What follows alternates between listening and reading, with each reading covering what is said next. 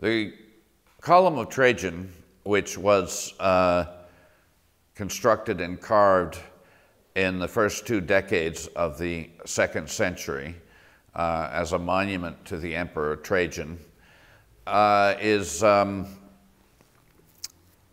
first monument of its sort that we know of. That is a column with a story, reliefs of a story being told circling around it. And there is no previous example of a column with this kind of carving on it, and nor is there any previous example of Roman sculptors doing such a storytelling type of a sculpture. I mean, it's almost a little bit like a comic book in effect. Now, as I said, it is Carrara marble, been clearly identified as Carrara marble. It is a slightly off-white, slightly grayish marble. That is, it is not statuary marble, which is ivory white.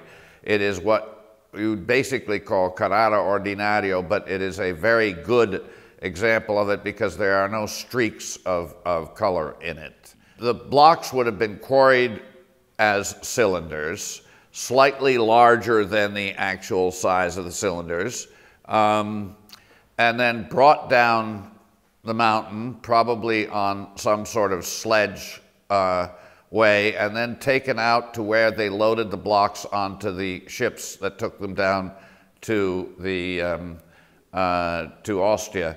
The blocks would have been brought into the port of Ostia and then transshipped onto barges, which would have brought them up to what we call the Marmorata. The column is at one end of Trajan's Forum, and so they would have been probably brought around the Capitoline and to an area there, and there was probably the main marble holding and construction area there.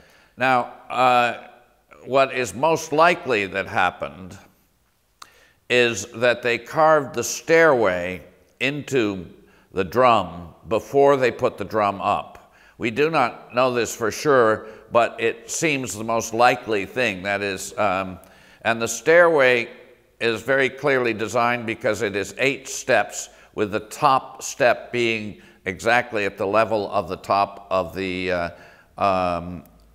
drum. Now, this means that the steps on the different drums were very slightly different because the drum heights vary between 150 centimeters and 158 centimeters.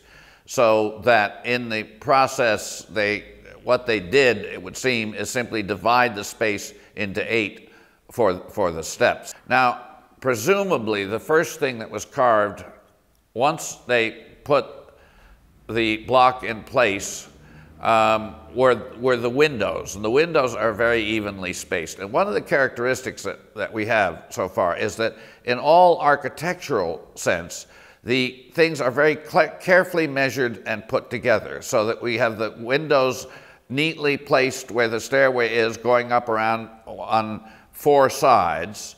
And the only thing is that the windows had to have been carved after the blocks were put in place, because in some cases the windows cut across between 2 blocks, so that they could have only been carved after they were put in place. The carving is incredibly precise, down to the fact the figures are generally about in the area between 1/3 and 1/2 life size. That is, the figures run between, let's say, 58 or 59 centimeters high to as high as 75 centimeters high, and they vary in height.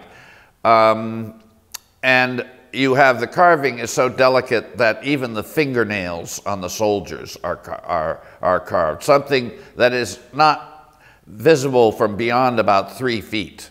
And every detail is treated this way. One of the questions is how was it designed? And people have presumed that it might have been a drawing. I think this is impossible. And the other problem is that if it were a drawing, why is it that the spiral goes up and down and varies? It leaps up over heads and then goes down and up, so that the variation on the height of the spiral goes all the way from 79 centimeters at one point to the highest ones of 145 centimeters. And it is continuously moving up and down as if it is being designed as it goes along. And if this were true of a drawing, this would not be true of a drawing. It is clearly not that they would not have made a plaster model. This is just too immense and it's ridiculous. And besides that, the whole thing looks like it was being composed as they went along. The interesting question is how this carving went along. And from the looks of it, the way it went along was that 2 or 3 blocks would be put in place and then the sculptors started work. Because this is especially visible near the very top. When the third from the top drum, the spiral line at one point reaches the top of the drum and then runs along for a third of the way around the drum, right at the top of the drum.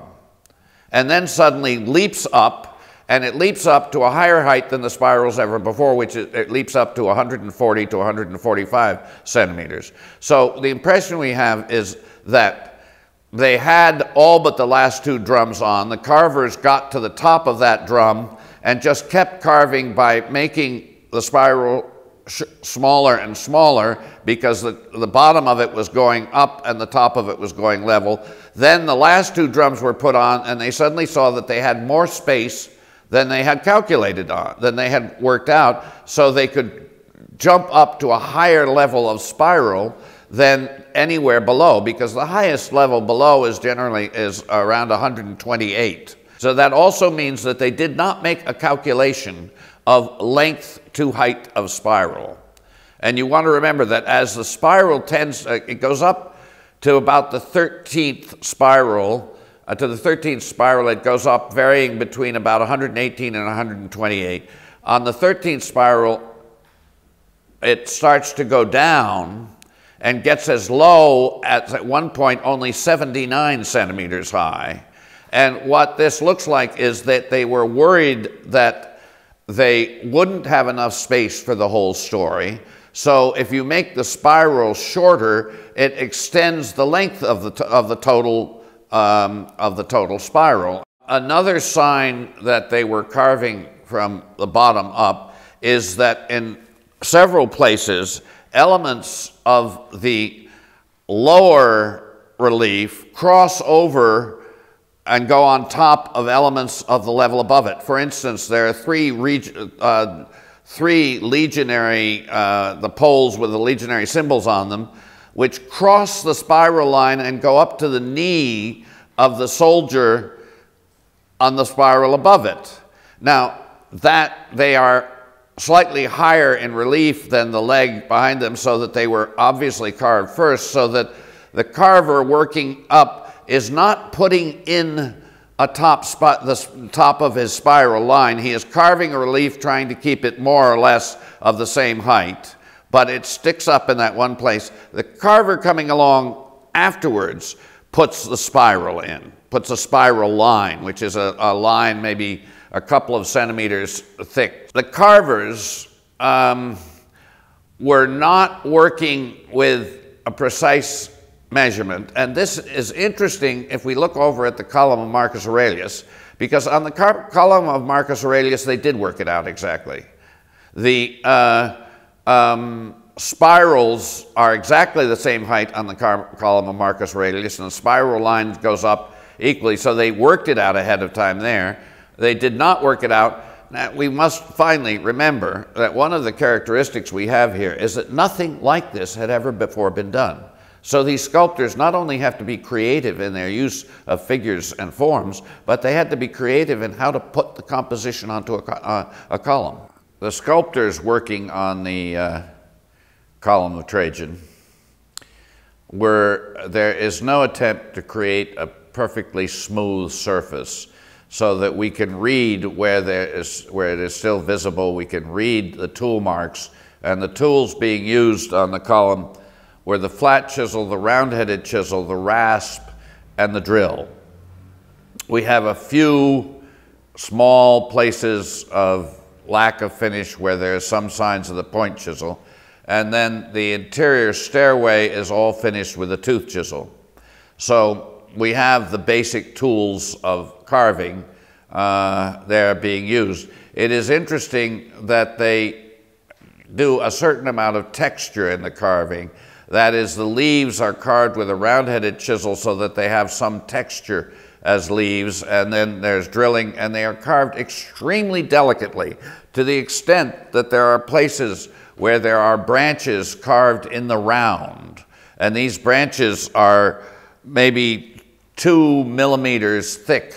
So they were carving with extreme delicacy and care, but then also the flesh was generally finished with a rasp, and the background was, but in some parts the flesh was finished with a flat chisel, and the armor and various things were finished with a flat chisel. So it is very careful carving, but no attempt to go beyond the rasp as far as smoothing of the stone, and that only done on particular surfaces. The few bits of unfinished, one can see that the method of carving was to carve the figures first and then to carve the background around them, so that it was done much the way sarcophagus carving was done at that period. That is, it's a slowly working into the stone and the background being carved last of all.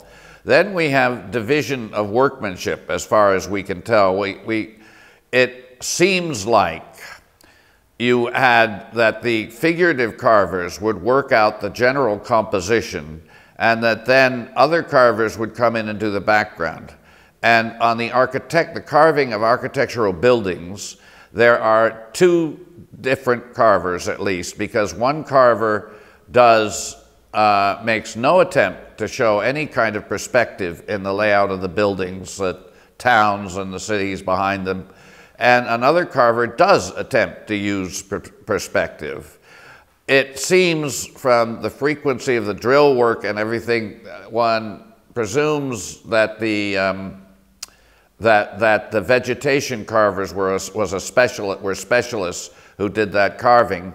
So what we can see is a certain sense of a workshop where there are master carvers doing the figures, and then there are other carvers who are specializing in the various forms of the background. We know this partly by making reference to the carving of sarcophagi, which is simple, and partly because there are very few, very rare on it that there's unfinished, but there are a few areas where one can see that the head and shoulders of a figure are being carved before the background that is around it. I, in studying the thing, estimated that there may have been 5 master carvers. There are some signs of a difference a slight difference in style. Very few, as a matter of fact, and it is interesting to this extent that there are very few feelings that there are a slightly different style. But for instance, there is one master carver who, when he carves the soldiers galloping forward on horseback, puts them in very neat lines and organized one behind the other. And there are other carvers who don't do that, who do them in a very mixed fashion in which there is no careful composition. Now, one of the interesting characteristics of the sculpture on the column is that there are a whole series of figures going all the way up where they should be holding a sword or a spear or an axe, and they are not. They have not carved them in. What some of them have is holes drilled, and holes drilled for holding these elements, and at least one of the holes they have found traces of bronze. So the presumption is that the carvers knew that bronze, probably gilded tools, were going to be added.